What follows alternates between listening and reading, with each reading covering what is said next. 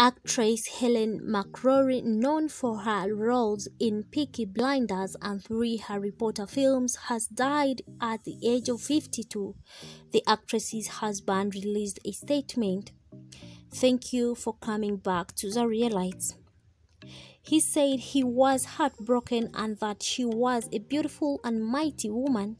He wrote, "She blazed so brightly. Go on, little one, into the air and thank you."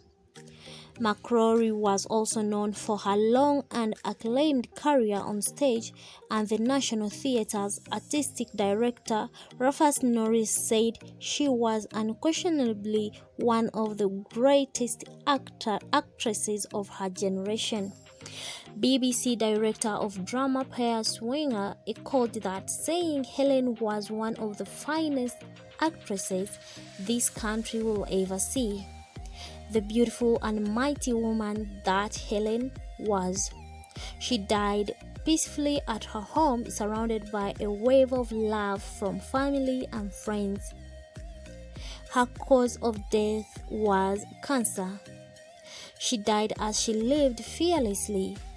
God will love her, and we know how lucky we are to have had her in our lives. Helen McCrory married Homeland star Louis in 2007 and they had 2 children.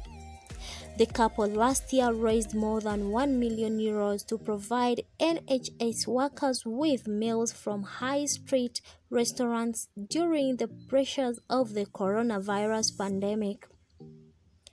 Comedian Matt Lucas, who worked with them on the Feed's NHS campaign, tweeted that she will be remembered not just for her remarkable stage and screen performances but for her selflessness and generosity.